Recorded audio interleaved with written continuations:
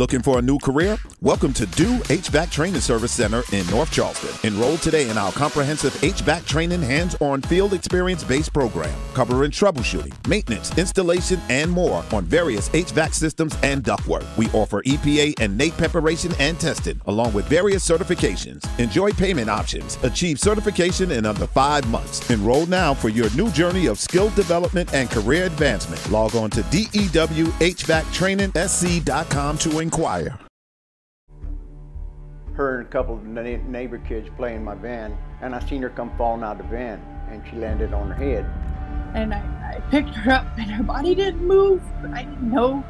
And I put her on the bed, and I realized something was wrong.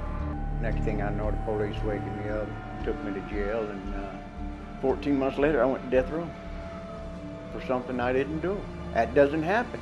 My mother got off easy in the grand scheme of things. This is True Crime Arizona, an Arizona's Family Originals podcast. Let's cut right to the chase.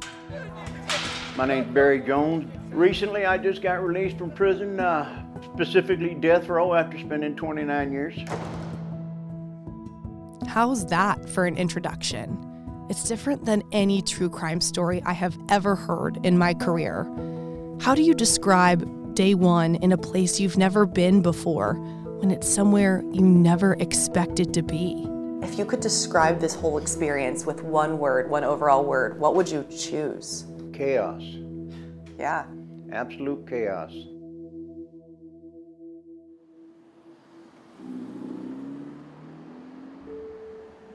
It was July 1995. Barry Jones was walking into his new home to this introduction. One old boy came up there and gave me a pouch of tobacco. You know, he says, hey, welcome to death row, for what that's worth. I was in a fog. You know, I can't believe this is happening. I'm going to death row for something I didn't do. That doesn't happen. Who was Barry Jones? How did this happen? And for that matter, what happened that landed Barry Jones on death row in the first place? Let's start from the beginning. Barry Jones was born in South Carolina and eventually moved out to the Tucson area with his parents and brothers in 1970. Barry grew up to be a simple man, a mechanic, an iron worker. He married his wife, and they had 3 kids together. But everything changed for the worse with his marriage and lifestyle when addiction started to rule his life in his 30s. Got into drugs, and things went downhill from there. We broke up, we separated, and things went downhill from there. He was getting into trouble with the law, not only drugs, but driving tickets, not showing up for court dates, getting his license revoked, a constant cycle, going to jail for days at a time, then being released. During this time, he met Angela Gray, a girl he started seeing who had a 4-year-old daughter named Rachel. We were together about 6 to 8 weeks, something like that there, and then Rachel died. Barry Jones was convicted for her murder in 1994 and sentenced to death in the summer of 1995. But as we'd eventually learn, things weren't as they seemed. I needed to know from Barry's perspective. What happened that day, that night in 1994 when Rachel died? Apparently, Rachel had been injured several times that I didn't even know about. But that day, I let her and a couple of neighbor kids play in my van, and I seen her come falling out of the van, and she landed on her head. I went out there and I got her, and I said, told the kids, I said, y'all got to go home. It's, playtime's over. Barry said he laid her down for a nap, but admittedly was more focused on the drugs he was doing at the time. Later that night, somebody comes over and says, she looks really sick. And, she'd been, throwing up a little bit. And they said, she looks really sick. And I said, I don't know anything about sick kids. My wife always took care of our children. They debated going to the hospital, but Barry, Angela, and Rachel all crawled into bed for the night. Rachel was sick, so we had her sleeping with us. And Angela put her right up against the wall, and then it was Angela, and then it was me. But Rachel, she said, no, Mom, says, I want to sleep in the middle. Says, I want to be by Barry too. And I thought that was real touching. And then she says, we go to bed, and then she says, I love you, Barry. And I said, I love you too. And that was the last thing she ever said to me. The next morning, Rachel was dead.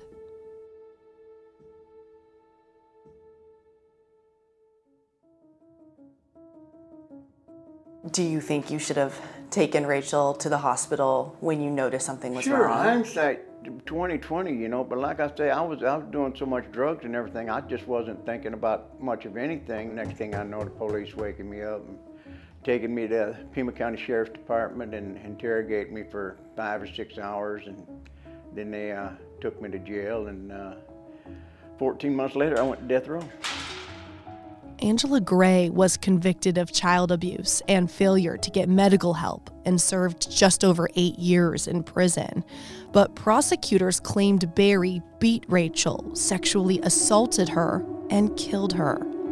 Did you hurt Rachel in any way? No way at all. I find it inconceivable that anybody could do something like that to a 4-year-old child. The jury didn't buy it, even though there was no direct evidence Barry caused the injuries to Rachel's body. It was all circumstantial evidence and stuff they put together, you know. I mean, it's like reading a book, you know. If you take bits and pieces of every chapter, you can make that book mean just about anything you want to. But Barry had a history that was easy to blame. You know, he's on drugs, he's got warrants out for his arrest. He ain't got a driver's license, he's driving, you know. He's just that kind of person. I was convicted of a crime not because I committed a crime, but I was convicted of a lifestyle. So began his decades-long stay on death row. What's life like on death row, day in and day out? You get yourself into a routine. Get up, eat, do recreation, shower, sit in your cell, repeat. A cot up against the wall, then you got a little table, then you got a sink and a toilet. Pretty much it. How'd you keep your mind sane for that many years on death row? You know, you're walking around in a fog. You got 10 people in the pod, and these are the only people that mean anything to you because they're the only people you're around. It would take a new legal team years later to relook at the case and think, something is wrong here. His new team said evidence from the autopsy showed Rachel's injuries were sustained at least a week before she died, and said the medical examiner changed his testimony in each trial, pointing to inconsistencies. All along, Barry maintained he never killed Rachel, but hope can feel dismal when you're living on death row. Did you have hope that you were going to get out, or did you think this isn't going to work? No, I knew they were doing the best they could, but I knew that, they was fighting an uphill battle because everybody told you when you first get there, it says, you know what, it says if you didn't beat them in court, chances are you're not going to beat them on appeal. You know, it's 100 times harder to get somebody out of prison than it is to win at court. But it wasn't impossible. Things began to change in 2018 at an evidentiary hearing when a federal district court judge ruled Barry's convictions should be overturned. The Court of Appeals for the Ninth Circuit agreed, but the U.S. Supreme Court said federal courts did not have the power to review the case and sent it to the state while keeping Barry in prison. Eventually, the Arizona Attorney General's Office and Pima County Attorney's Office collaborated and agreed. Barry did not kill Rachel Gray, but offered a plea deal for second-degree murder solely based on the fact Barry should have sought medical care for Rachel when he noticed she was sick. That charge would most similarly match up to the time he already spent in prison so far. A maximum sentence for second-degree murder is 25 years. But the press release from the AG's office and Pima County Attorney's Office made it clear Barry did not cause Rachel's injuries. On the second-degree murder, We need to put failure to seek medical care, meaning I didn't kill anybody, I just didn't save anybody. Even Rachel's sister wrote a letter to the judge asking him to free Barry, sure of the fact he did not kill her sister.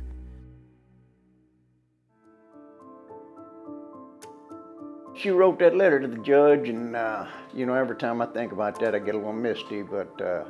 How come? The judge, he read that letter, and then he asked me a question. I couldn't even answer his question. I was all choked up. I just had to shake my head, because that was a very, very moving letter that she wrote. This is part of the podcast you likely aren't expecting to hear next, an interview I wasn't expecting to get. Recently, Rachel Gray's older sister, Rebecca Lux, reached out to me. She's the one who wrote the judge a letter. She agreed to do an interview about her side of this story and about what happened. She was 10 years old at the time. Her little sister, Rachel, was 4. She was like my everything. Like, she was my baby sister, but she was like my baby at the same time. She said their lives were very unstable at the time. Their mom, Angela, was addicted to drugs. So when Barry began dating her, Rebecca said they really liked him. Barry kind of like saved us with like moving us in with him. Him and Rachel got along really well. They really did. But on that May Day in 1994, when Rachel became extremely ill and Barry and Angela were more focused on drugs, Rebecca found her sister unresponsive on the ground and had watched Rescue 911 on TV, her only experience with CPR. And I picked her up and her body didn't move, but I didn't know. And I put her on the bed and I realized something was wrong. And I tried to give her CPR. Rebecca thought she had revived her sister, but it didn't work. Hours later, Rachel was dead. As a child, Rebecca had to testify against both Barry and her mom. She believed at the time justice was served, but when she became an adult, she started seeing issues with how this legally played out, including the fact that her mom only got just over 8 years in prison while Barry was sentenced to death. There's a lot of things I was never privy to. My mother got off easy in the grand scheme of things. Rebecca said in 2003 is when she first learned something might be off, but even then she was still only 19. She said a federal investigator said something to her about the case that was as disturbing as it gets. Her exact words were that my 4-year-old sister's vagina looked like a 40-year-old prostitute's. And was asking me if I knew of the rumors about her selling my sister for drugs. Rebecca says horrifically, she wouldn't put it past her mother to do that, but she doesn't know what truly happened to her sister. I love her. There's not a day that goes by that I don't think about her. What she does know is that she now does not believe Barry was responsible for hurting and killing Rachel at all. For years, she planned on writing a letter for his execution. Instead, that turned into her writing a letter to the judge for Barry's freedom. She feels her mom knows who hurt her sister, and Barry took the fall, spending a third of his life on death row. She has a heartfelt message for Barry now. I truly do apologize. I wanted to know that I don't hate him, and I truly do believe he is innocent. Barry himself will be the first to admit he was wrong that night. Fact is that I didn't seek medical care for Rachel. If I had been in my right mind and not high and stuff like that, then I surely would have. Had Barry not accepted this plea deal, he and his legal team would have kept fighting for all of his convictions to be overturned. But the reality is, there was no guarantee that would even work, and Barry is now in his mid-60s. We could have fought it for another 10 years, but that would have been 10 years that I didn't have with my children. June 15th, 2023, 29 years after he walked into prison, Barry Jones walked out of death row, saying goodbye to some of the most notorious killers in Arizona history, people he became close with because that's all he knew, like the baseline killer. We was talking about serial killers. Mark Godot, one of my best friends. One of my best friends. I mean, he gave me a great big hug before I left death row. In death row, do you inmates talk about the crimes that you're in there for? Sometimes. A lot of people don't want to talk about them. Some people will tell you, you know what, says I'm not innocent, but it didn't happen the way they say it did. I very rarely ever heard anybody on death row brag about what they did. They says, hey, listen, I did what I did. That's all there is to it. I can't explain it. I never do it again, but it happened. You got to judge that man according to the way he acts once he comes through them doors. Upon release, Barry saw one of his sons for the first time. To tell you the truth, I didn't want my children seeing me in prison, so I never got no visits from them. My son came up, he hugged me, and he says, I love you, Dad. And I said, oh, wow. That just made everything, easy. Do you hold resentment for the U.S. justice system? No, it's not resentment, it's disappointment. I think they could do a lot better. I said, I'm not angry, I'm not aggravated. I said, I'm out of prison, I'm starting brand new. At the end of the day, there was a 4-year-old girl that died. And you just ain't never gonna get over that. I got a little bit of justice because they released me, but Rachel will never get justice because they don't know who killed her, and they ain't never gonna know because they're not gonna open up a 30-year cold case.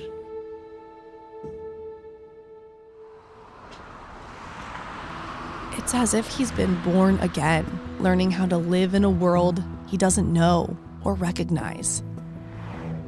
New cars and everything, it's just, it's bewildering, I come out after 29 years, I don't know nothing about this world. This is not my world. Ain't nobody willing to rent to me. I can't get a place to stay, I'm not sure how to check out by yourself, I don't know how that works.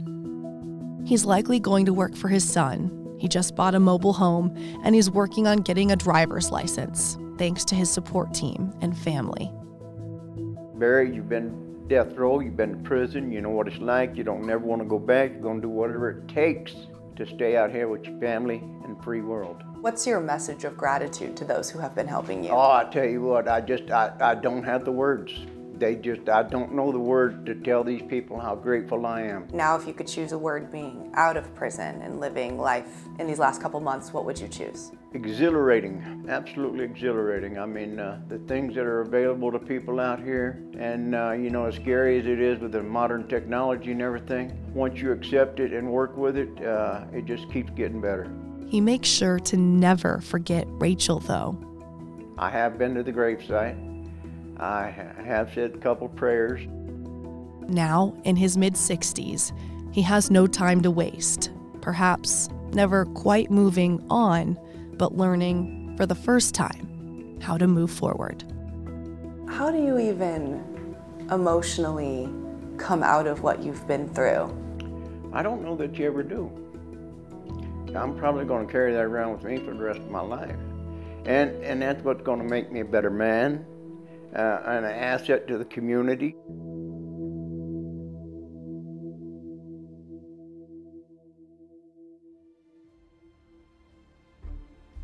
True Crime Arizona, the podcast, is hosted by me, Brianna Whitney, and produced by Sergio Hernandez. It's a production of Arizona's Family, 3TV, CBS 5, and azfamily.com in Phoenix, Arizona. This is True Crime Arizona, an Arizona's Family Originals podcast.